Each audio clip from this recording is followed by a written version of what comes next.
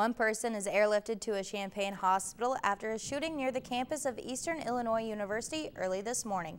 Charleston police say they responded to a call about a single shot being fired at the Lincolnwood Pine Tree Apartments in Charleston. Detective Patrick Easterday explains what happened after officers arrived on scene. At approximately 4:45 this morning, our officers were dispatched to the 2200 block of 9th Street for the report of what they believed was a single gunshot that was fired.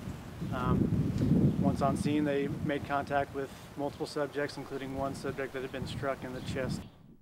Easterday says the man who lived inside the apartment shot his firearm at the intruder as the door began to break open.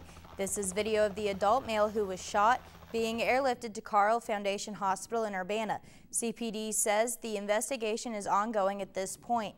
Charleston police haven't released a motive for the attempted break-in or names of any of the men involved in the incident.